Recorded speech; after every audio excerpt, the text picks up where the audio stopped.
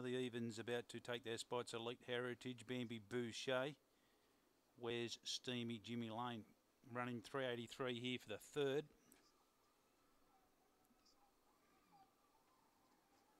Elite Heritage, Bambi Boucher, the last to go in.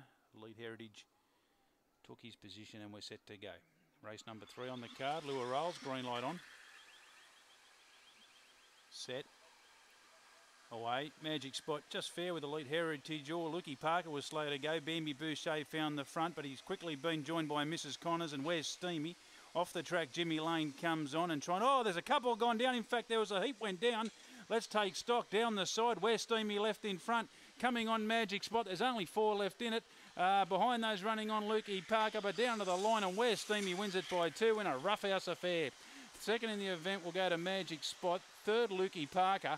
And fourth in the event, All My Size. They were the only 3 that really completed the course. The rest are coming in now, headed by Jimmy Lane.